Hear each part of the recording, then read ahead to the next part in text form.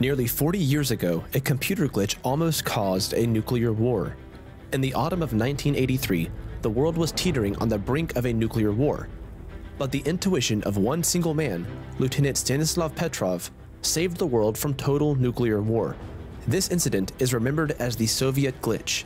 On the 26th of September 1983, the Soviet early warning system indicated that the United States had launched 5 nuclear missiles at the Soviet Union. 3 weeks earlier, the Soviet military had shot down Korean Airlines Flight 007, suspecting it was on a spying mission. Under Cold War procedures, nuclear retaliation would require that multiple personnel assess whether a real nuclear attack is underway within a strict and short deadline. Stanislav Petrov was a lieutenant colonel in the Soviet Strategic Rocket Forces.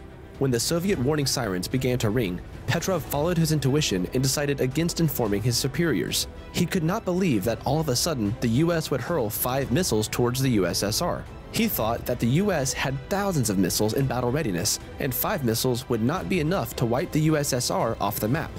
He eventually concluded that a system malfunction had occurred. Petrov's conclusion was correct, but the incident was not received well by his superiors.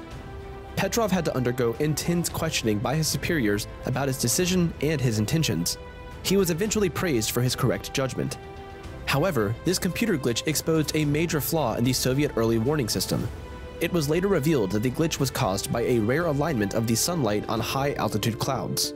The Soviet glitch caused great embarrassment to Petrov's superiors and the scientists behind the system. The incident was not revealed to the public until the late 1990s, and Petrov was not rewarded. Petrov suffered a mental breakdown and felt as if he was made a scapegoat. But he never considered himself the hero who saved the world. Instead, he spent the rest of his humble life stating that he did nothing and was only doing his job. In 2007, while on a visit to the US for the filming of a documentary, Petrov spent 2 days at the Minuteman Missile National Historic Site, stating that he would never have imagined being able to visit one of the enemy's securest sites. The Soviet glitch is one of many false alarms and close calls to a nuclear attack. In 1979, the North American Aerospace Defense Command indicated that a full-scale Soviet strike against US nuclear positions was underway.